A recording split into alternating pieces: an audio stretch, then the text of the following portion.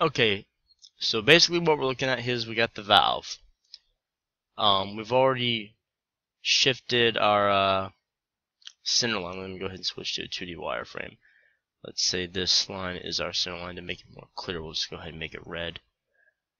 Okay.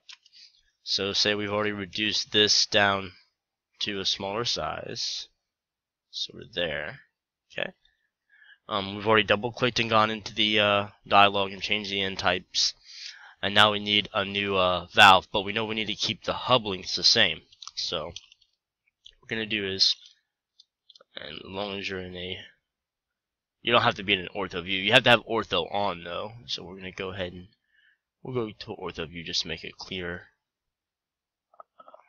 Okay. From here you see this is all one object. So if I move it, it's all one object. We're going to go into the slice command, as you can see below, or right here actually. So I've entered slice. It's asking me for the object. I click on the valve, right click to close the selection set.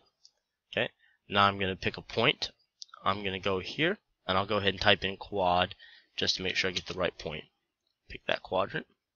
I'm going to come to the other side of the valve, creating a cutting plane. As you can see, the dotted line comes after the hub, so that's where I'm going to cut.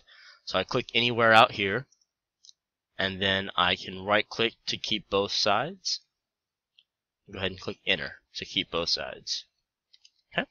Now you see when I hover, there's the valve, and now there's the hub, which is now a separate entity.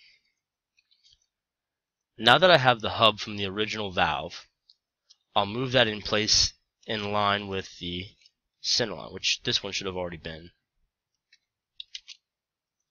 I'm now going to copy from center to the end point here. Now I have both the hubs that will be connecting to the flanges, but I still need to recreate the valve body itself. So what I'm going to do is, starting up here, again I'll grab the quadrant by typing in quad. I'm going to hit the midpoint of the center line by typing in mid, and come back and hit the center here. What we're doing is creating the 2D infrastructure for us to build this baby up here. I'm just building a triangle, and I'm going to revolve that. Going into the revolve command. I already had my triangle selected when I went to the revolve command. So now it's going to ask me for my axis. I'm going to define my axis right there. And it's asking for how much of a degree of rotation I want. Full 360. So now we have a cone, as you can see here. Okay. And we'll just go ahead and rotate that around. Since we already have a 3D object, we don't have to redo all those steps. I clicked it, I'm rotating it.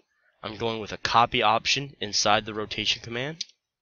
And we're going 180 degrees. So now we have just made both of those little puppies. So now we have our two hubs from the original. We recreated the valve body. And now we're going for the next step, which is to unify all this by unioning it. Okay. Under the union, you cannot union the center line, only the 3D bodies. So those are all back together. Now to make this intelligent, what we're going to have to do is do a group. So you'll type in group. You'll select the center line first. You always select the intelligent component first when you're grouping intelligent stuff together. So you'll click the center line and then the unified 3D body that you just created. Right click, enter. Okay, and now it should be one intelligent 3D body for whatever you're trying to represent it as. I hope you enjoyed. Hope it does good. If you have any questions, go ahead and call me back, Tony.